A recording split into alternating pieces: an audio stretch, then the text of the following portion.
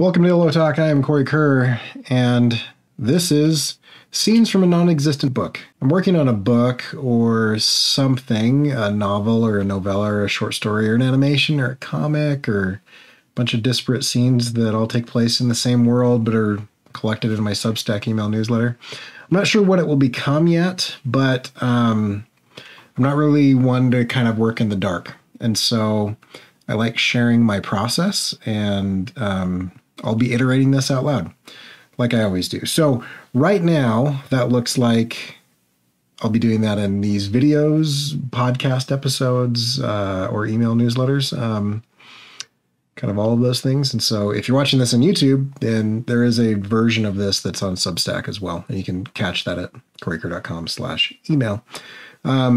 These are also going to be one take, no edits, no frills. And I am not a professional narrator. So if you want to read this instead of listening to me butcher it, jump over to corykerr.com/email, and you can read the newsletter where all of this was written out, and you don't have to listen to me stumble over the words. I think this is a fun book. I think it's a cool idea.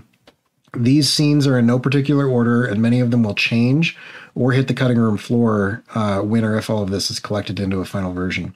And so what you're getting is me writing something for the first time in a long form context. And finally, if by some random miracle there is a publisher, agent, or editor that's interested in this or what I'm doing here, feel free to reach out and we can talk. Okay, without any further ado, here is the cafe scene. Normally, punching a baby in the face is generally frowned upon in polite society, but normal things happen during normal times. These are abnormal times. Or time itself has become abnormal? To be honest, no one's really sure. In any case, when Anne punched the baby sitting across from her, everyone in the cafe turned, but no one had the outrage or shock that you would expect when a 25-year-old woman smacks a baby in the face. Instead, they calmly watched as the baby rapidly snapped back into her current age. Anne rubbed her sore knuckles as the now 24-year-old Jessica said, "Thanks." "Of course," Anne said, and continued, "So I'm just not sure if I want to take it further with Dave." "Because of the video games?" Jessica, now 27 with a streak of pink in her hair and a few more piercings, asked.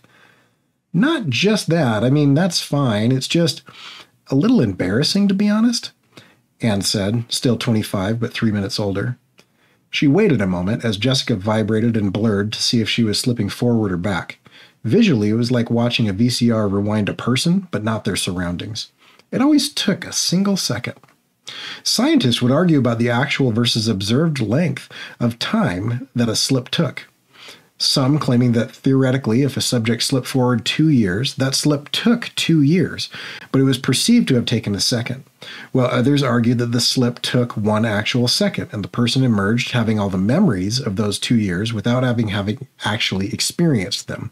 Still, other scientists would claim that this time dilation seemed to have nothing to do with gravity or folds in the space-time, although it was very difficult to actually test those theories.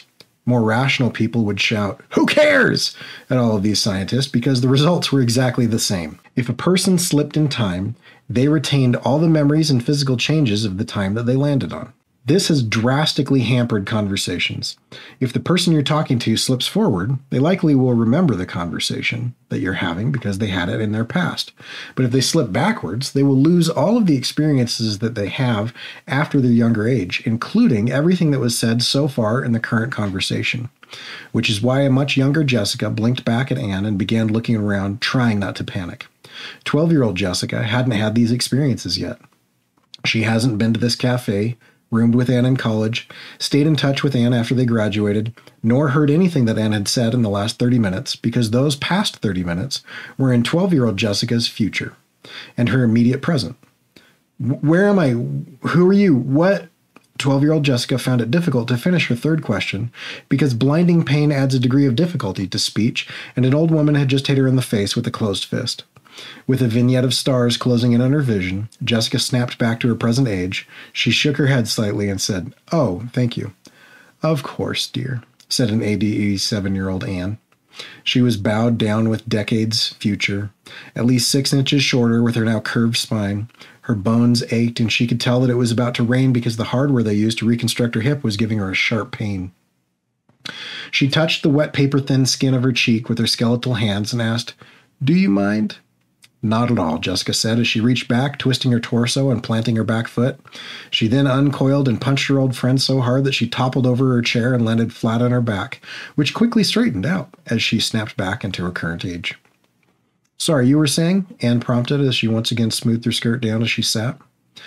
"Oh yeah, Dave, it's kind of shallow now that I'm saying it out loud, but he slipped forward." "Ah, and you didn't like what you saw."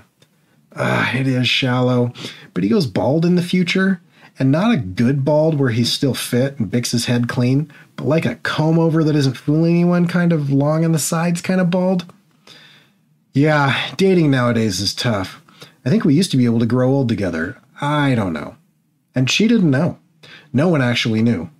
There was a general sense that something was wrong with time and that it hadn't always been this way, but no one can actually remember when any of this started. Scientists and philosophers can't even agree on whether the word started makes any sense in this context. Most people think of time as a linear chain of events, and that events happen in a specific order and are separated by time. But this view of time tends to fall apart when you start to consider the order of events with these time slips. For example, when Anne slipped backwards in time to a 12-year-old, she hadn't yet experienced the current moments of the conversation in that cafe, but now she was experiencing it. Are there two versions of Anne at 12 years old, one in the actual past and one that slipped into the current present? And this is where most people tell the scientists to just shut up. I'm sick of it. Just shut up about the time. Because it doesn't matter. The results are the same. Current Anne remembering being 12 years old and riding her bike to her friend's house down the street, and at the same time remembers being struck in the face by an old woman in the cafe. Which doesn't make sense because broken things don't make sense, and time is breaking down. It hasn't completely broken down, but it was getting worse. In fact, no one knows this yet, but time itself wasn't breaking down as much as people's perception of the present moment was becoming unmoored from time. None of this occurred to Jessica, and even if it did, it wouldn't have mattered because Dave was going to be unfashionably bald. Anne continued, "I guess you have to decide whether or not you can slowly convince him to shave his head and work out. You think we can change the future? I don't know. Robert used to wear his shirts inside out to get an extra day of use out of them, and now he wears button-down shirts that he irons himself. Guys need to be domesticated a little bit. They'd all be feral cavemen without us." This was more true than Anne realized. There used to be a possible future where a virus targeted the female population and men simply became quite utilitarian. The frills and niceties of society fell away, and what was left was basic survival, somewhat caveman-like. Scientists were able to change this possible future through the use of loop hacking. But I'm getting ahead of myself. Jessica continued, somewhat distressed. "But you don't know whether you change Dave's actual future and put him in some kind of alternate timeline, or if the mature Iron Shirt Dave was inevitable. You're not actually sure whether the future can change." "No, I guess none of us are sure, but you've got to decide whether you're going to bail at the flash of every future that you see with someone. People age and change, and you're either going to die alone or come to grips with the fact that you can happily grow old with someone as you both age and change."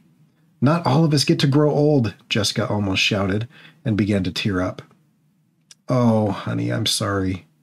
That slipped my mind. Listen, I do think the future can change. That doesn't have to be your future. Scientists are making huge discoveries every day with loop hacking, and who's to say that they won't cure cancer before you get it?" Anne said reassuringly. "They might. I hope they do. I'm just hoping that I don't slip too far forward and pull a Klenner." The phrase pull a Klenner is a reference to a rather traumatic incident that happened to a news anchor, Walter Klenner, who died during a live broadcast of the 6 o'clock news. Well, he didn't actually die on the air, but he slipped too far forward in time and passed his future death.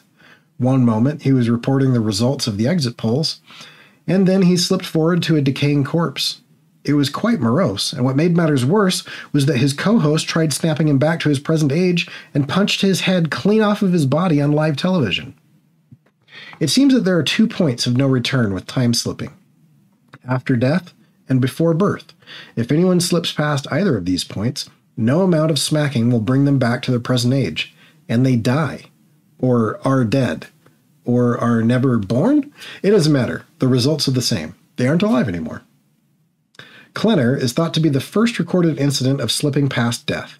No one is really sure of that, though, because no one is really sure when all this started or if it has always been this way. It does seem like there are a lot fewer children and elderly people nowadays. The closer you are to either end, the more likely you are to slip too far into the past or future. Let's leave Jessica to contemplate the possible future hairline of her boyfriend and move to a much more urgent set of circumstances. So there's one of the scenes that I've written. I'll record one of these every once in a while. Hope you enjoy it. Anyway, kind of a weird way of doing things. I don't have a storyline yet, but I'm doing some kind of like playing with these scenes as I do some world building and kind of flesh out kind of the rules of the present moment becoming unmoored from time for individuals randomly. So anyway, thanks for watching, listening, and or reading. And if you want to make sure that you don't miss any of these, then jump onto corykerr.com/email and subscribe to the email newsletter. Subscribe on YouTube and all that stuff as well. And anyway, let me know what you think. And yeah, thanks for listening. Catch you guys later. Go make stuff.